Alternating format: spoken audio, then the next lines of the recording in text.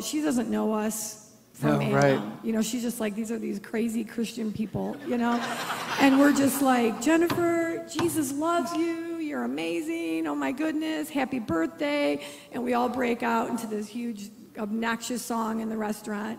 And it was just awesome. And it really was. It was just a love bomb. That's all it was. Yeah. But I'll tell you, man, her heart was just so overwhelmed that she was just wrecked. And it was just something simple.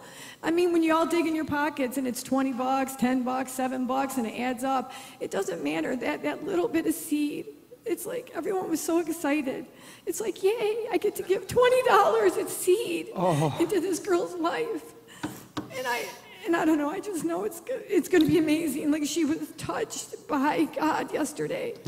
And I know I have 8 sons, and I know if I would have lost my son, I can only imagine how long, you know what I mean? Like, my heart would be broken. And that was just 6 months ago, and he was 18, killed in a car accident. So Jesus just used us, you know, I mean, I don't want to say nobodies. I'm just saying that in the context that, you know, no one really knows us, except, you know, the main one knows us. But we impacted her life in an incredible way. Jesus did. And it's such an honor to be a part of that. So, beautiful. Amen. Thanks for letting me share. Beautiful. Yay. Oh, are you kidding? That's just beautiful. Now look how timely. Do I need to do something here where I mess something up? Somebody want? Okay. I didn't know if it would reverb. How timely this testimony is, and right where I was talking about, as a man thinketh, so he is. So when somebody has a situation like that, who sees it's real? But there's a perspective to wrap around it that's found in truth that changes things.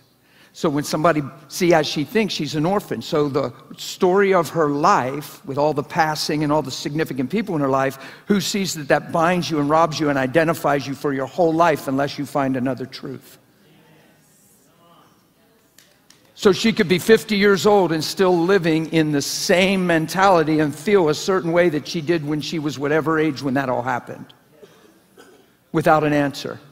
You lose your son, who knows that's super real, and you can hardly relate. How do you go through that unless you have an eternal view and you look at a picture bigger than now and how it feels? So there's still grieving, there's still physical loss. Nobody's super spiritualizing this to saying there's no physical loss. That would be crazy. There's always a physical loss, but we don't grieve as those who have no hope.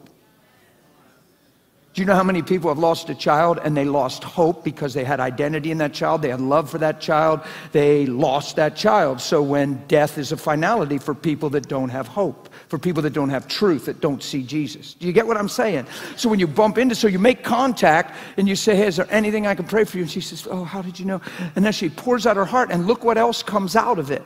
The way she's thinking, the way she's identified, the stumbling blocks of her own life, where she's identifying herself and through her story, and all of a sudden you can give her a higher answer. You can give her a new option and a new way to think and view, and actually introduce her to truth himself. Are you following what I'm saying? Just phenomenal. And I commend you guys on that whole offering thing and birthday gift, because it's one thing to seem like flaky Christians and hey, and we're singing loud and we just love you, Jesus loves you. But when you have fruit attached to it and you hand her a gift and you don't even know her and you're going to walk away and maybe never see her again, and you give her a significant, to her, I'm sure, a significant amount of money for not even knowing her, and just walk away, bless you.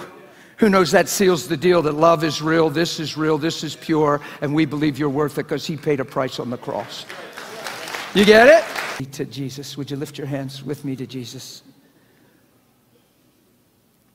Father, we receive grace. We just lift our hands to you as a sign of yielding, of openness, and of yes. I'm just assuming the whole room is saying yes. We want you more. We want you more and more and more in us and through us.